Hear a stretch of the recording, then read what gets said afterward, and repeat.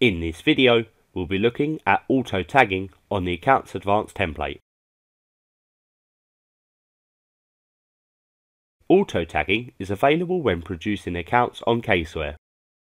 Prior to applying any automated tags, it is important to ensure that you have applied the latest updates to your accounts. This will ensure that the mandatory tags are correct. To auto tag the accounts, select the XBRL tab on the toolbar. Here, you'll firstly need to select the appropriate taxonomy and taxonomy year from the drop-downs provided. If filing with HMRC, the DPL taxonomy can be selected. However, when filing with Companies House, the non-DPL taxonomy should always be selected.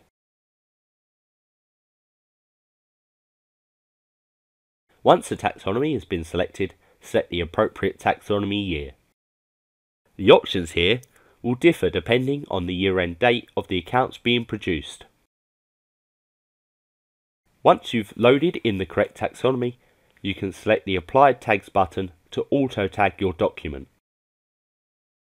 You'll be prompted to select Yes to confirm that you wish to apply the auto tags, which will run some pre-tagging checks before tagging the accounts. Once complete, the date the file was last tagged will appear on the right-hand side of the XBRL toolbar.